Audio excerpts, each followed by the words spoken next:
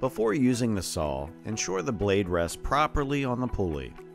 Close the door cover and turn the wheel control knob counterclockwise. Plug in the saw, turn on the green switch to start the machine. Place the cut of meat between the saw blade and the safety fence. Hold the handle of the safety fence with one hand and steady the meat with your other. Use the handle to guide the blade through the meat. Push the handle evenly and parallel from left to right. You can use the thickness adjuster to control the thickness of the cuts.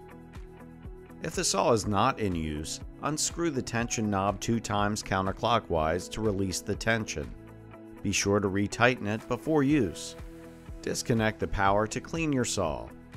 Open the door cover, loosen the tension, and remove the saw blade. Remove the scraper by loosening the scraper protection knob.